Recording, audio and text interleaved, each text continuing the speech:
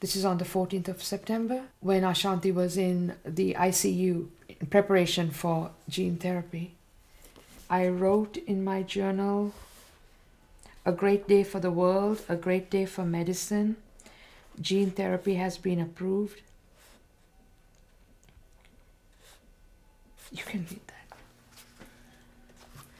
Our daughter is the first patient in the world to receive gene therapy.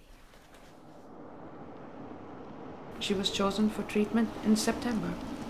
We were invited to the National Institutes of Health, I think about 2 weeks before they did the actual gene therapy. They went over all the details with us, what was expected, what they were going to do and all of that. They took us around the hospital, showed us where she would be. Just one. That's right. Out of each cell has one.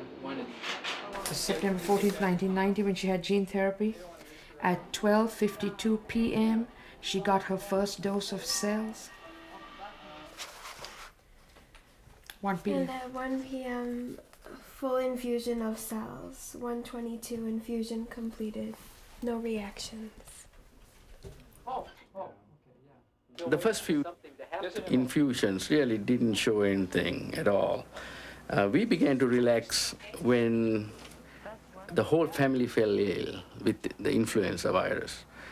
And we all had got the flu almost exactly the same time. And what do you know? The first person to recover was Ashanthi. Ashanthi, yes. 12:52 for your records, Kathy. Susan.